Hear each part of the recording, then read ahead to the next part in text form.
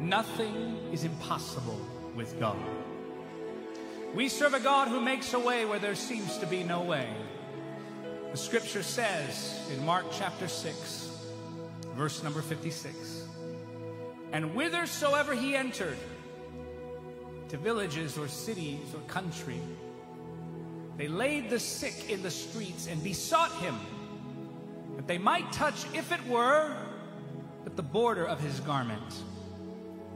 And as many as touched him were made whole.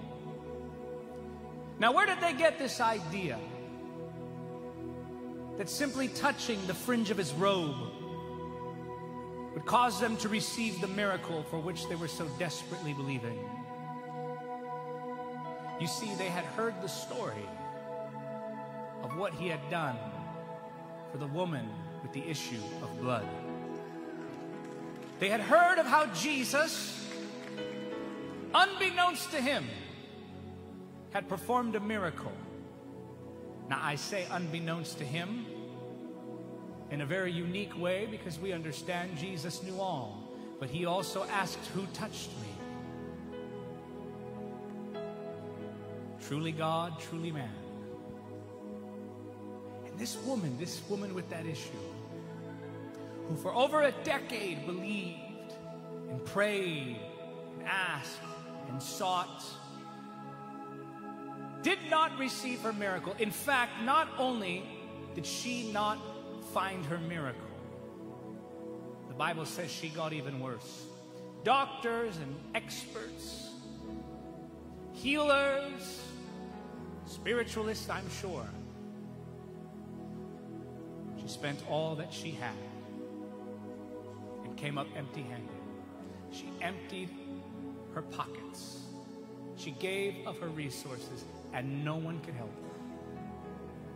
And this woman didn't say within her heart, that's it, it's all over, there's no more hope for me.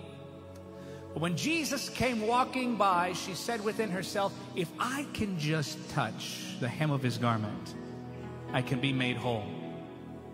My friend, no matter what the doctors have told you, no matter how long you've been suffering with the issue, no matter how seemingly impossible, one touch from the hand of Jesus changes everything.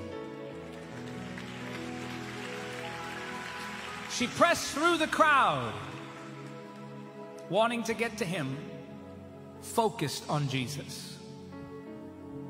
And the moment she made that contact, what man could not do for her in years, Jesus did in a moment.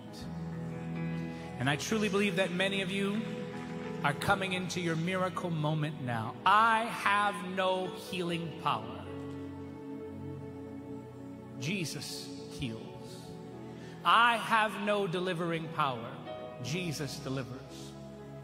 And I'm encouraging you as a preacher of the gospel to put your faith in Jesus and ask him. Trust him with the result, but ask him. Dare to believe for a miracle.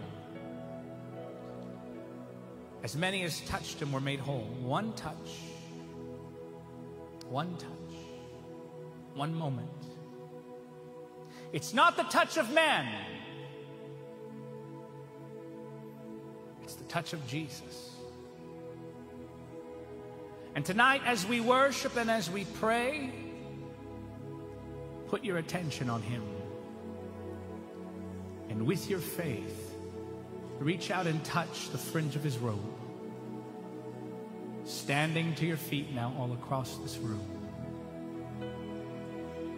You watching online, begin to type your prayer requests in the comment section right now.